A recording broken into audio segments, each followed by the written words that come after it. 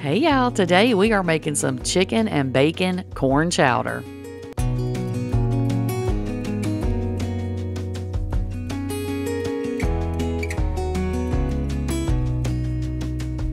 Alright, to start out with, we're going to go ahead and get some potatoes peeled and cut up.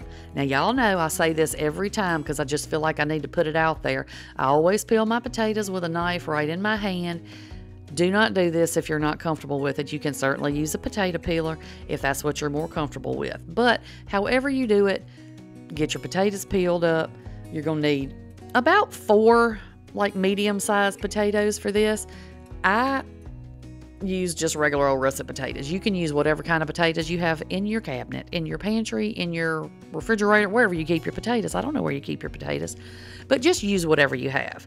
Now, y'all, this recipe I got from my friend Kim over at Feathered Friends Homestead. I'm going to drop her link down in the description box.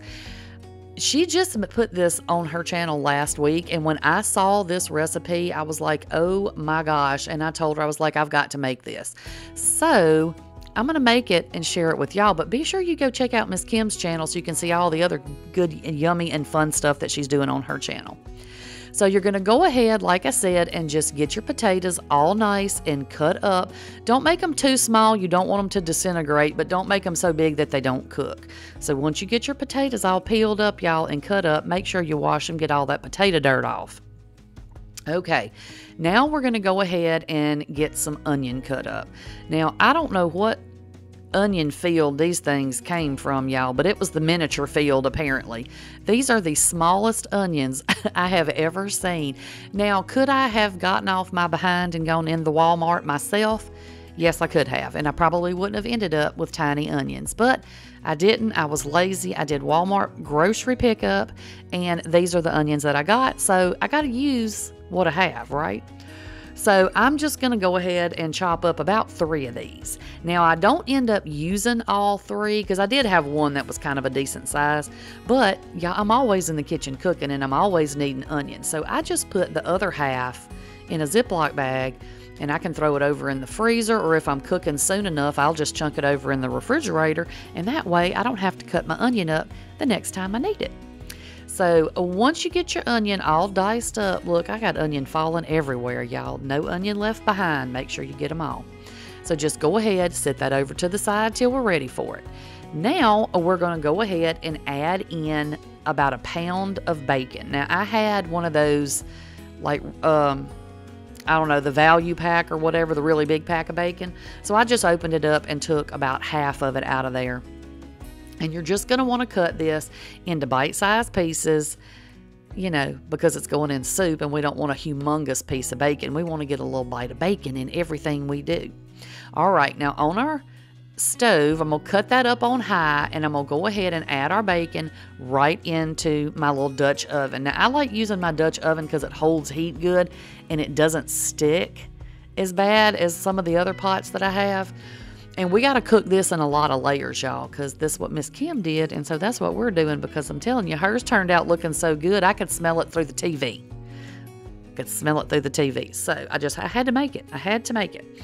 So go ahead and look, my Dutch oven ain't dirty, y'all. It's just well loved, so don't worry about that either. So go ahead and I was trying to break it up just a little, but it'll break up as it cooks.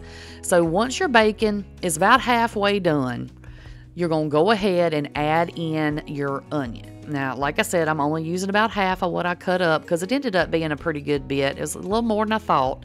So I'm going to just save the rest for next time. So you're going to go ahead and cook this around, and don't worry about that stuff sticking down on the bottom. That's the good stuff, and we're going to get that up once we start adding liquid, so don't even worry about it. So you're just going to let those onions cook until they're starting to get a little bit see-through. Then once that happens, we're going to go ahead and add in those potatoes that we diced up and washed. Make sure you wash them, y'all. Wash the dirt off your taters. So then we're going to just stir those around until your potatoes are nice and coated in that little bacon grease that we had left, okay? So once we get all that done, we're going to go ahead and put a little bit of seasoning on here. Now, I didn't start with a whole lot because you can always add to it, but you cannot take it back out. Y'all know I always say that, so just make sure that you pay attention to that, because we're going to be adding, you know, other things to this, and you don't want it to be overly salty. Okay, so then I added a little salt, pepper, a little garlic, a little onion powder. Y'all know the routine. If you've been here long enough, you know the routine. That's what we start with. That's our base right there. So go ahead and just stir those around until your seasonings get good and mixed into all the stuff you got there in your pot. And we're going to just let those potatoes cook just a little bit till they start getting a tiny bit soft. Then I added in about a tablespoon of minced garlic, and we're going to let that cook for about 30-45 seconds because we don't want to burn that garlic, because if you burn the garlic, everything in your soup's going to taste bitter, and we don't want to do all this work and end up with some bitter soup, right? So after we get our garlic added and all cooked in, we're going to add in a couple of tablespoons of just some regular old all-purpose flour. Now we're going to add this because this is going to help our soup to thicken up a little bit as it cooks. So, but you certainly don't have to add it if you don't want to. So let that flour cook a couple of minutes until you get that raw flour cooked out. Then you're going to add 1 can of regular corn with the juice. Leave the juice in it. Then we're going to add 1 can of cream style corn. Now I'll be honest with y'all, this is almost where Miss Kim lost me on this recipe. I have never put cream style corn in a soup like this before, but I trusted her. Hers turned out looking so good. So I said, I'm going to trust the process and I'm going to go with it. So add your regular corn and your cream style corn. Then we're going to add in 2 cans of evaporated milk. And if you don't have evaporated milk, you can substitute regular milk, half and half, maybe half heavy whipping cream, half milk. Whatever you have, it'll work just fine. Then you're going to stir that around a little bit until we get everything nice and stirred in. Look at all that good stuff in there, y'all. My gosh, my house was smelling so good by this point. I knew this was going to be good. I already knew it. Because it smelled so good. All right, now we're going to add in a couple of cups of liquid. Now, Miss Kim used water, but I had this chicken broth that was off of some chicken that I had cooked, and I always save my broth and I put it in the freezer. You know, saves you money and it tastes better. So this was about 2.5 cups, and I just added that right over into my pot. I figured a little chicken broth wasn't going to hurt. Look at that, y'all. But I want y'all to see, too, how thin that liquid is because it's going to thicken up, so don't let that worry you. All right, so remember that chicken I was talking about? Well, I had cooked it because I was going to make some quesadillas. But I was like, you know what? I'm going to go ahead and add some of this chicken into this chowder because it certainly can't hurt. So I added what was about the equivalent of 1 big chicken breast to my pot. And I had just seasoned it when I cooked it with a little salt and pepper, you know, some chicken bouillon, stuff like that. So that's all the seasoning that was on there. I had not seasoned it yet for my quesadillas. So anyway, you can use rotisserie chicken or whatever you have will work just fine, or you don't have to use it at all if you don't want to. All right, now I tasted it once it heated up a little bit, and I thought it needed a little bit more salt and pepper. So I added a little bit more salt and pepper. And I went ahead and I mixed that up. And in between when I add seasonings, I like to let it kind of come back to a boil a little bit so the seasonings can get good and mixed in.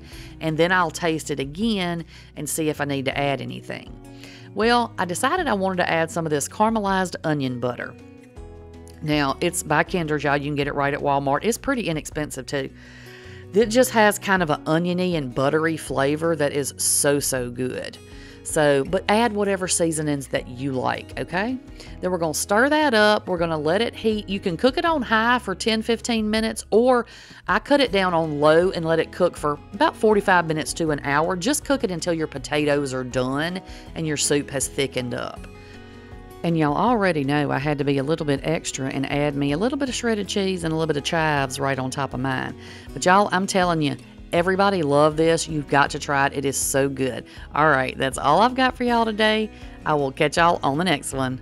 Bye, y'all.